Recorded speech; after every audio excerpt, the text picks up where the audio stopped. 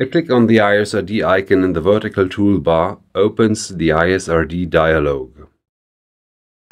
You can see the effect of dust and scratch removal only in a 100% preview. You can choose between a one-on-one preview and a high-quality preview.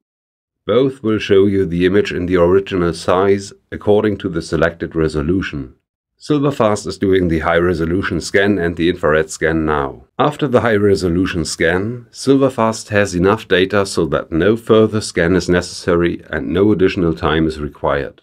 For the one-on-one preview, optimizations are calculated only for the visible image area in the yellow frame, while they are calculated for the complete picture in HQ mode so that you can move the visible area without recalculating. In the 100% preview, the correction is visible right away. You can choose between the automatic iSRD configuration, defects in the original, manual configuration,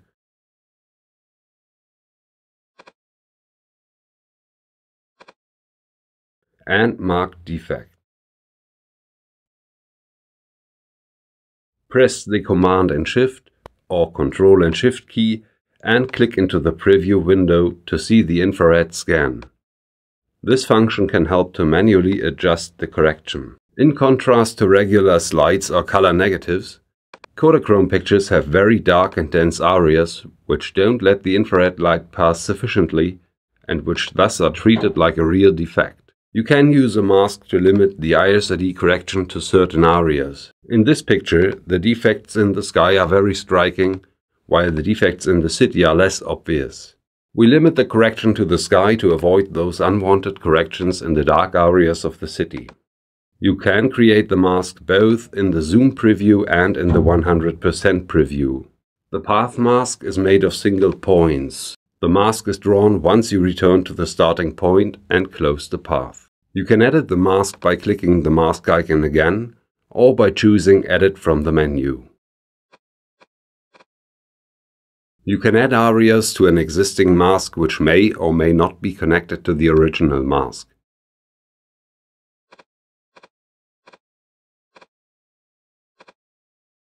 Of course, you can subtract arias from your mask too.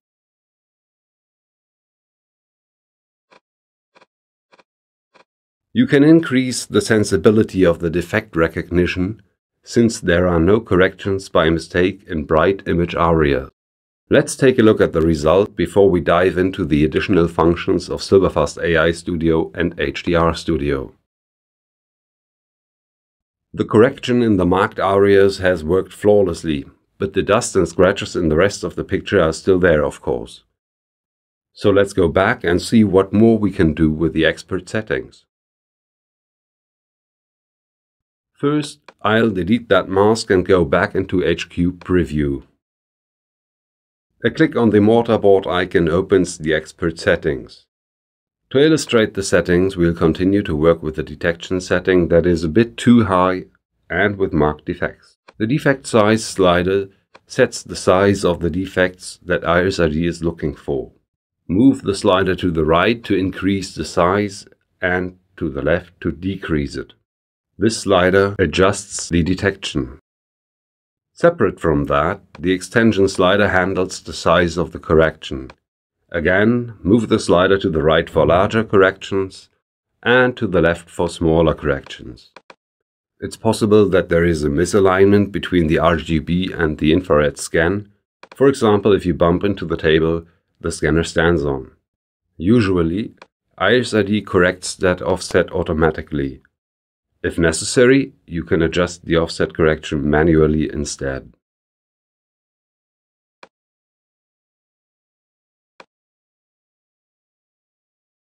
The most important additional function is the eraser tool, which allows you to exclude certain areas from the correction.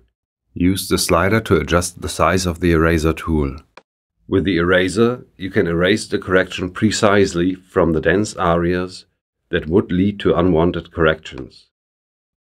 This way, as AI Studio user, you are not limited to the use of masks and you can clean the whole Kodachrome picture with the infrared-based dust and scratch removal. Let's take a look at the original image and our final image. iSRD can be used for slides, color negatives and Kodachrome images. If you want to remove dust and scratches from black and white film or printed photos, please take a look at our video on the software-based dust and scratch removal tool SRDX.